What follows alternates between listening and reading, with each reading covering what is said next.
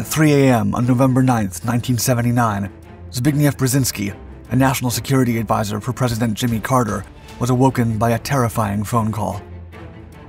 According to officials from the North American Aerospace Defense Command, or NORAD, the Soviet Union had just launched hundreds of ballistic missiles with a direct trajectory for the continental United States. America was about to be nuked by Russia. In retaliation for this alarm, all air defense interceptors were activated, and at least 10 warplanes took to the sky, including the president's doomsday plane. Even a few air traffic controllers were ordered to ground all commercial aircraft immediately. Still, at no point were POTUS or the Secretary of Defense notified. In the 1979 NORAD alert, a mix of Soviet-inspired paranoia, human error, and early computer technology caused a nearly catastrophic blunder at the United States' top missile defense compound, leading to one of the closest calls of the Cold War.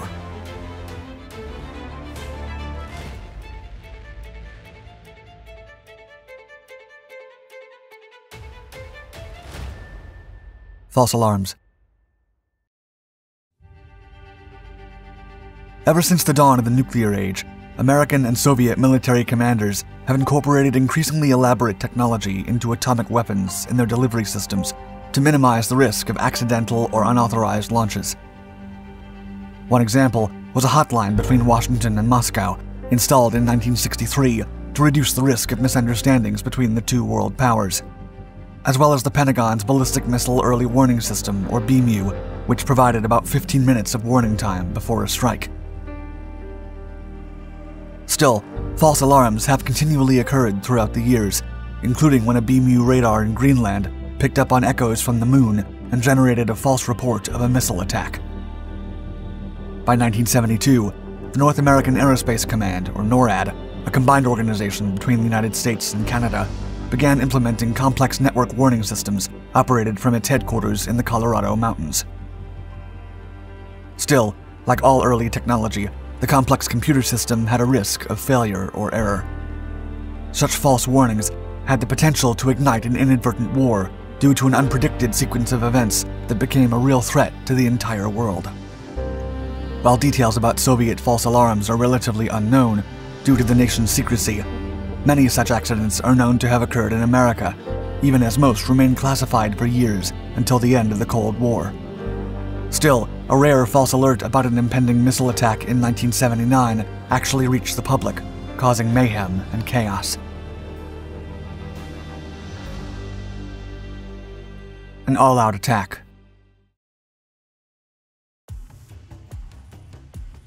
On the early morning of November 9, 1979, North American Aerospace Defense Command analysts in Colorado were shocked to see their monitors light up with alarming news. The Soviet Union had launched hundreds of nuclear ballistic missiles at the continental United States. Unlike previous false warnings that operators at NORAD had experienced before, this alarm also made its way to locations plugged into the Worldwide Military Command and Control System, or WIMAX, the military's 1960s sophisticated software that connected far-flung outposts of American strategic defense and provided data from satellites and perimeter radar.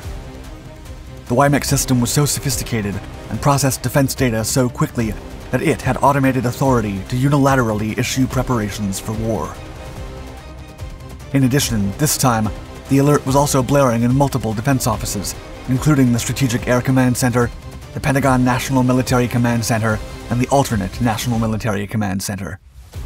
It all indicated that a full-scale nuclear attack was coming.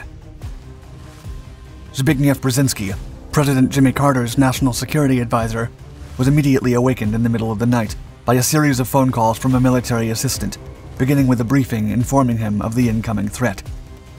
Knowing that Carter's decision time to issue a retaliation order was from 3 to 7 minutes, Brzezinski told the military assistant that he would stand by until he received further confirmation about the Soviet launch, before calling the American leader.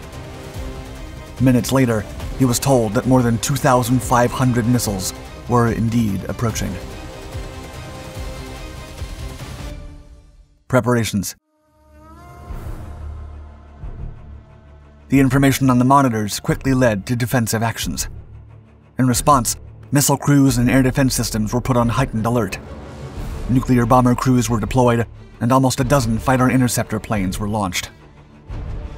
Moreover, the National Emergency Airborne Command Post, used by the President to control American forces during a nuclear conflict, was launched from Andrews Air Force Base in Maryland, but without President Carter or Secretary of Defense Harold Brown. As Brzezinski quietly paced around in his house, waiting for further details to finally contact Carter, he received a third phone call.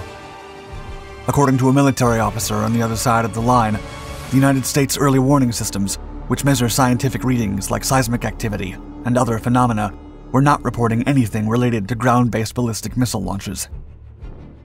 Additional software checks ultimately revealed the truth. The scare had been a false alarm, and there were no incoming missiles.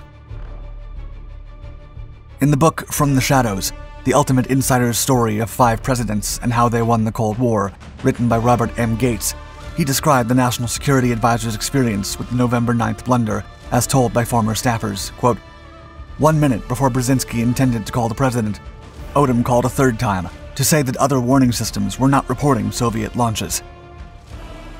Sitting alone in the middle of the night, Brzezinski had not awakened his wife, reckoning that everyone would be dead in half an hour. It had been a false alarm.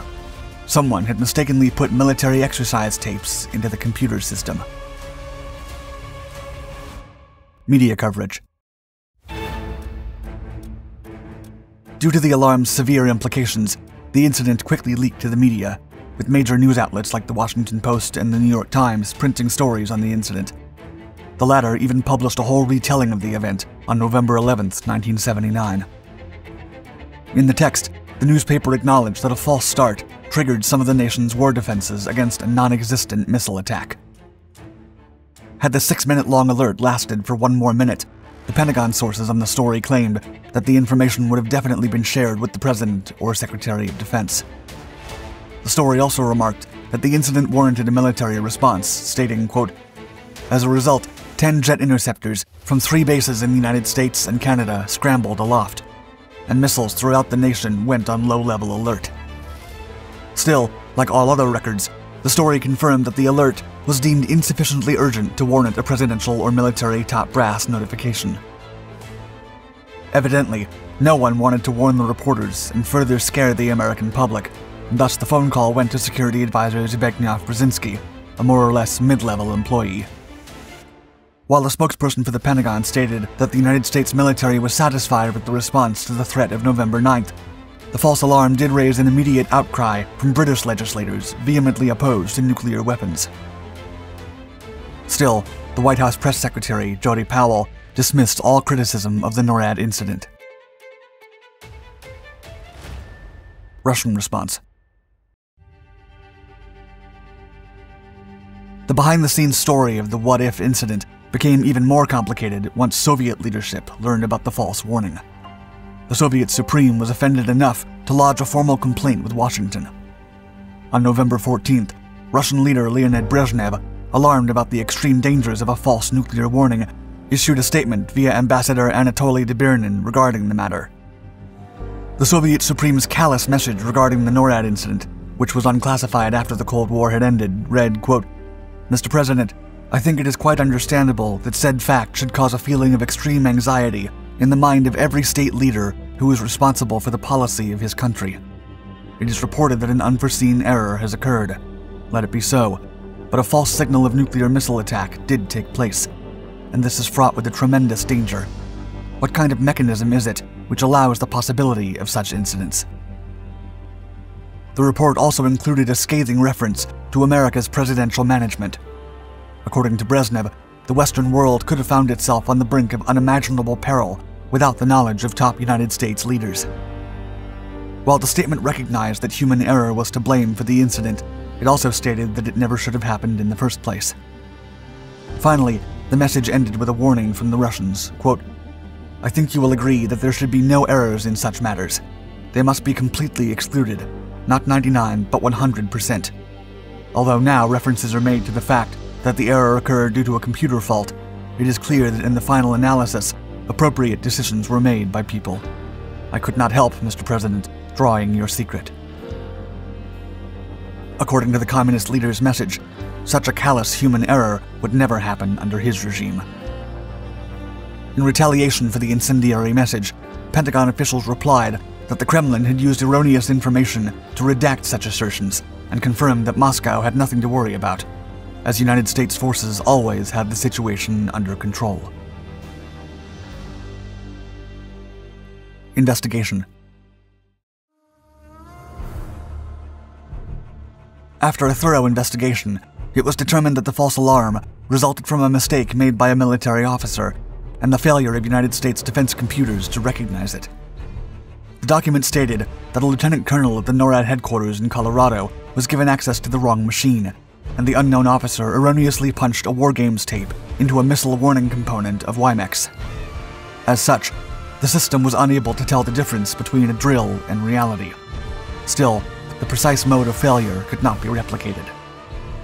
Harold Brown, who was later uncovered as the guilty military officer, called National Security Advisor Brzezinski and explained to President Carter that he should be prepared for another unrelated malfunction in case it generated another false alert. According to Brown, to counter the inevitable future incidents, the Defense Department should heavily rely on the human element of the nation's missile attack warning system. Aftermath. At the time of the November 9th incident, tensions between the United States and the Soviet Union were relatively low, and according to later accounts, there was some skepticism about the strange warning from the beginning, especially as communication between the warning center and American radar sites indicated that the machines were not picking up on a missile attack. Within months of the incident, however, tensions spiked between the two world powers when the Soviets invaded Afghanistan in December of 1979, and the friction continued to rise as President Ronald Reagan took over the country's leadership. Still, had communication systems been down at the time, or had the radars detected unrelated missile launches or similar activity, the November 9th incident could have become a real tragedy. According to a congressional investigator, the size of the alleged attack would have made Pearl Harbor look like a Sunday picnic.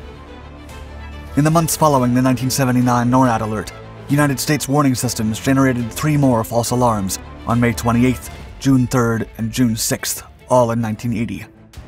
The Pentagon claimed that the cause of the malfunctions was a failed 48-cent microelectronic integrated circuit and faulty message design. Moreover, declassified documents on the incident and other false warnings of Soviet missile attacks delivered to the Pentagon and military commands by computers at NORAD in 1979 and 1980 were published for the first time by the National Security Archive in recent years. Today, the 1979 NORAD alert is recognized as a sobering reminder of the potentially dangerous mixture of human error and computer war machines. Thank you for watching Dark Ducks. Before you go, don't forget to hit the like button, and if you enjoyed our video, please share it with someone who might like it. And for more historical content about the Cold War and other global conflicts, subscribe to this and all our Dark Documentaries channels. Stay tuned.